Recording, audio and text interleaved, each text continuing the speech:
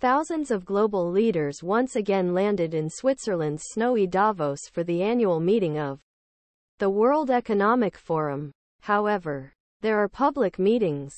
And then there are facts behind closed doors that the participants mentioned most. Some C.E.O.S'nin. Play with each other. How many general panels or how many times have you been in Congress Center? Which is the main center of forum's major presentations. The best U.S. officials will appear on the main stage, including Foreign Minister Antony Blinken and National Security Advisor Jake Sullivan.